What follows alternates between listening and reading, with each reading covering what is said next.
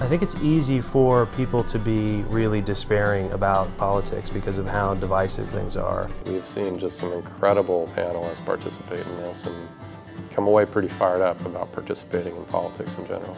I'm going to go way out on a limb and guess that you're disheartened by politics and elections these days. I'm guilty of being swayed by ads one way or the other, and I know that's wrong now after seeing how skewed the information is from either side. The criteria that the CIR put in place of finding facts out and putting presentable information forward has completely changed how I look at another ballot measure. So if you don't want transparency, you don't want sunlight, you don't want genuine public engagement, you're not going to want the CIR.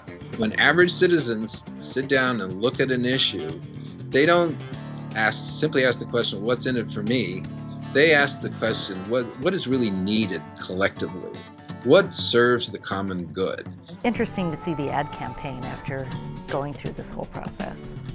Because I'll be sitting there going, wait a minute, that's not right. Or And that's just what the founders hoped they would do. If it takes a little bit of time, so be it, but it's better than sitting and doing nothing and then having to reap the consequences that could potentially come after. I wish more people could go through this process because I think it would make them appreciate the whole process of voting. And it really makes me mad when people say, oh, my vote doesn't count, because it does.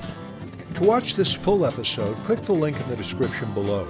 To watch other Immense Possibilities trailers, click the box on the left.